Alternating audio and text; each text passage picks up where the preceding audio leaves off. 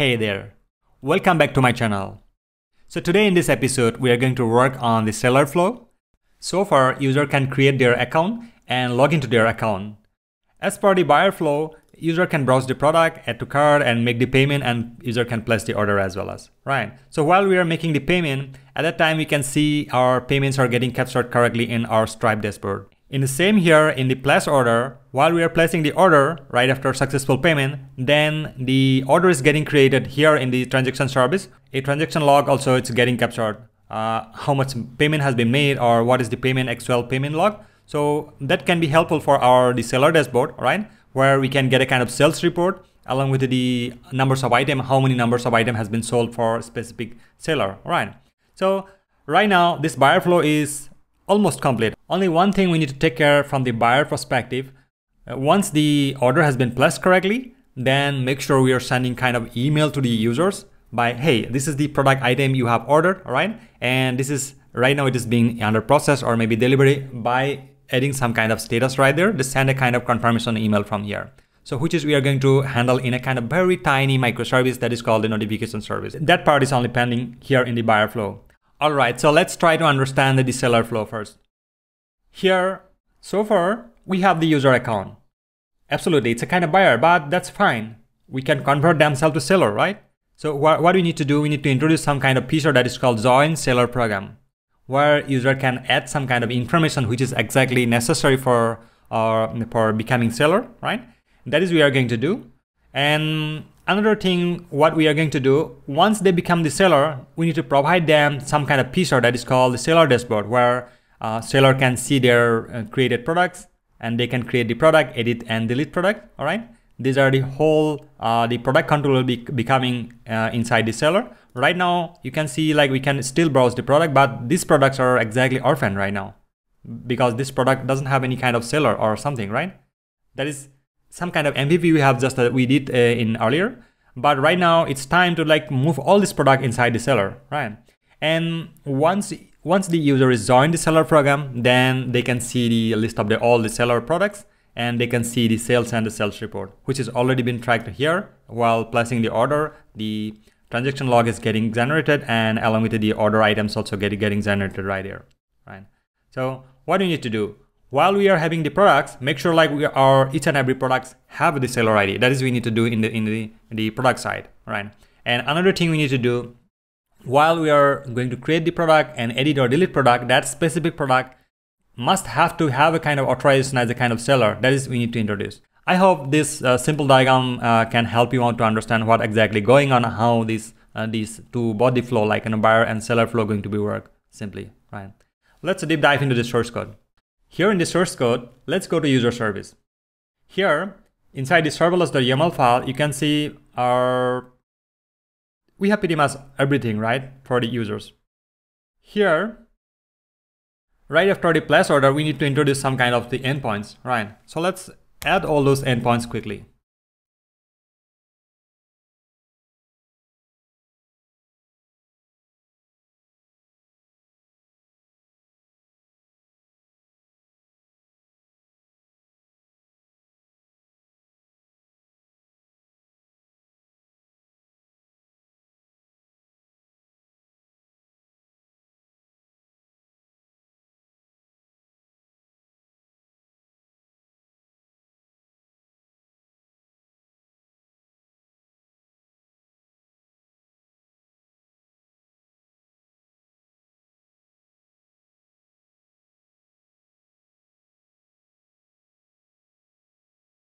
We have added 3 endpoints: join seller program, get payment method, and edit payment method.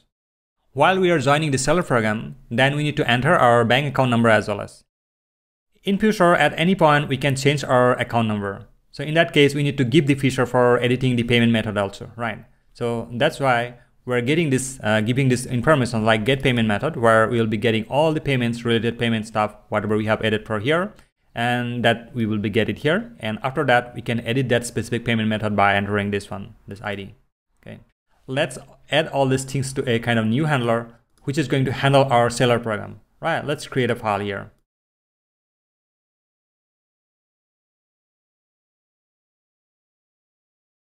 Right, so let's add some code here. let's go to user handler and grab some piece of code from here and seller handler. So here, this is going to be our join. Go here, that is called join seller program, right? Make sure like this specific name is identical to here in this handler, seller handler, right? Join seller program, and this is going to be edit get.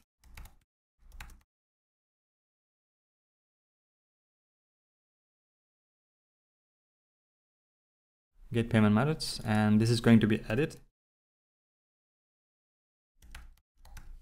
payment method. Perfect.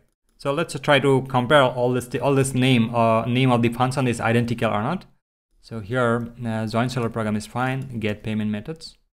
So seller program, this is identical, and edit payment methods. This should also have to be identical. Okay, that's perfectly fine. Edit payment methods. We are not going to use our user service here because our default user service is a kind of buyer, right? So if we add the seller also in the same service, then in future it will be difficult for segregate the buyer and seller in separate way. Separation of the concern, let's try to create one more service that is called our seller service here inside the service.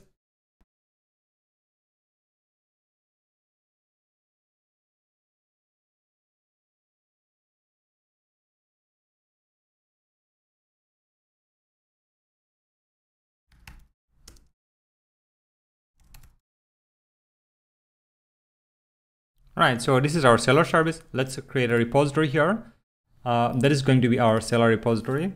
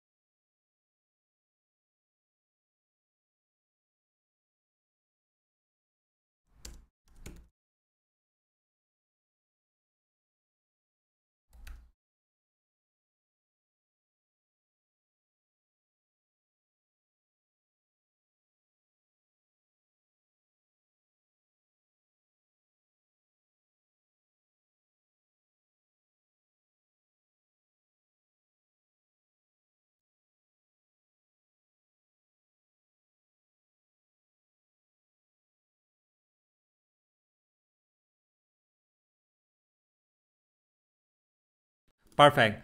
Let's try to add a couple of methods quickly.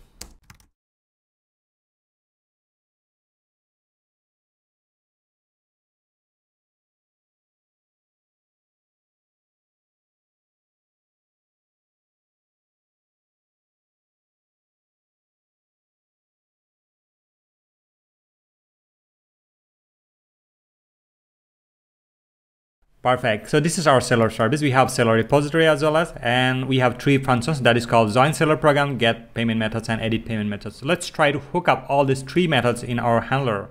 Right here, this is not going to be user service anymore. This is going to be our seller service, and this is going to be seller repository. Okay. And here join seller program, and here are going to be our get payment methods, and here edit edit payment, right? Edit payment method. That's cool. So now our Lambda function is hooked up correctly. While we are joining the seller program, right, at that time we should have to have some kind of additional data as well as, right? So in that case, let's go ahead and create some kind of migration here. All right, in the last migration, we have added two different columns to our user table, right? Let's go to user table here in the database. This address is going to be work perfectly because this address is needed for our seller. That is where we need to consider. And secondly, shopping cart and cart item is not necessary, but for the user, right? Yeah, we have all these informations correctly, but these yeah, user type we can utilize, right? And another thing is needed, that is called a payment method, because here you can see there is no any banking permissions we have added, right? That is we need to do. So let's go here and create one migration.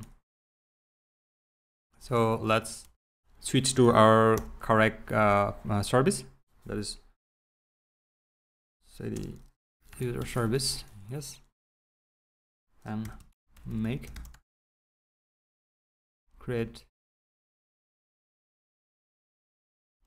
migration, and this is going to be our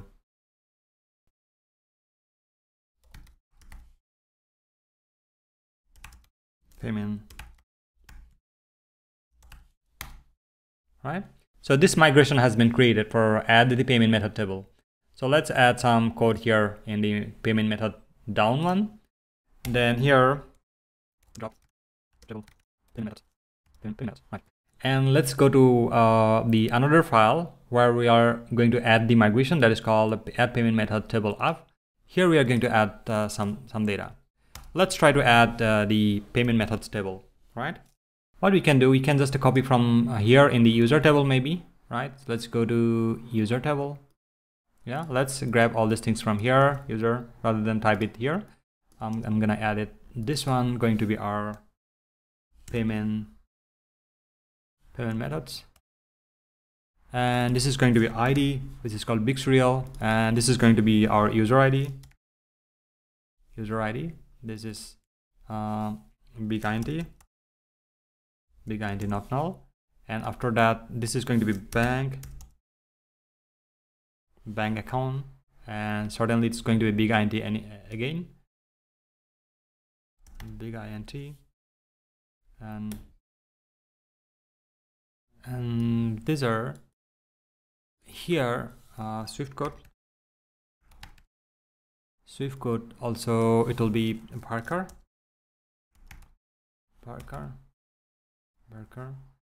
and payment type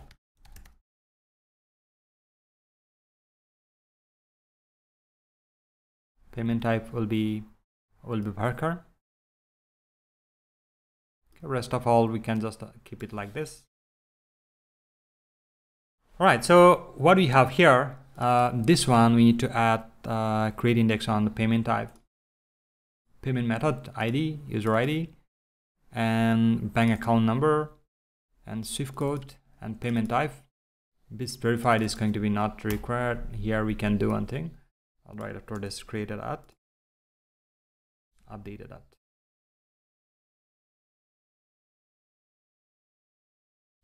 at. And let's try to create a couple of index. Let's call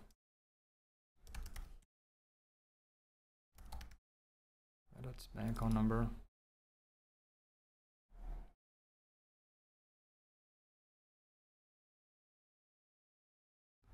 and this is going to be user ID, payment type.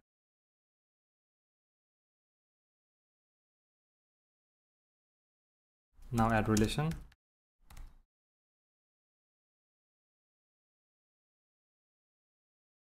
Add relation with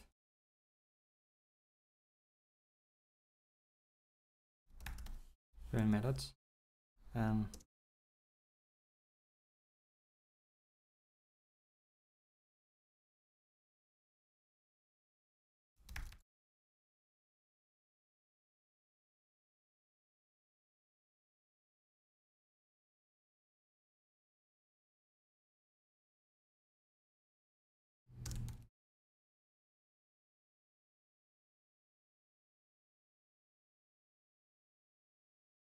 perfect. So we have created our payment methods table, right? So in this payment method table, we have a couple of fields that is called our ID, which is going to be our primary key, and user ID. This is going to be our foreign key, where this payment method will be belongs to the user. So that's why we have added this foreign key here, right? And we have added bank account number and Swift code and payment type. These are bank account number going to be a big int, right? And Swift code, it's a kind of string. This payment type, it can be regular or it can be weekly, right? That is we can decide, and created and updated that it's needed exactly for keep track of that specific data where it's been updated or created, right? And why we have created this index, because at any time you can, from our admin portal, we can just find it out like bank account number, it belongs to which user. Maybe we can find it out, right? If you are creating the index, then it will be faster to get the data, because it maybe have a lot of payment methods, millions of payment methods. It will be reside right there. So from there, if you need to find it out, like, hey, let's try to find out all the payments which is weekly, right? Then if you are indexing this one, then it'll help you to faster the query, right? So that's why we have added all this tree index for these three fields. And finally, we have added this relation, right? One more thing we can do. Let's go to the down one. Here we have missed one thing that is called alter table.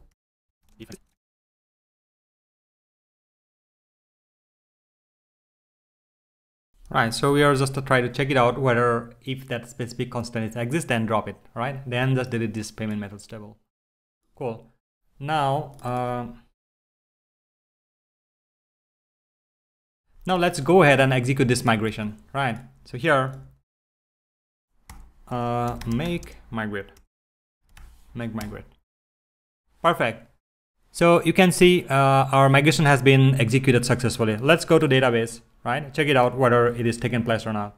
So I'm going to refresh this one. So here it's nothing. And you can see this payment method has been added right here. You can see our ID, user ID, bank account, and Swift code, payment type, and created and updated it. If you go to see the structure, you can see all these indexes also has been created correctly. Perfect. So in the next episode, what we are going to do, we are going to add some code right here, right? Where this specific handlers can handle, right? Here, the seller handler, we are going to add some code to join seller program and get payment method and edit payment method. So these are the three functions going to handle. And afterward, once this seller program has been handled correctly from our user service, then we need to go to product service and we need to add some kind of restriction and move that this specific product creation stuff inside the user, right? So that is what we are going to do. All right, then see you in a bit. Bye-bye.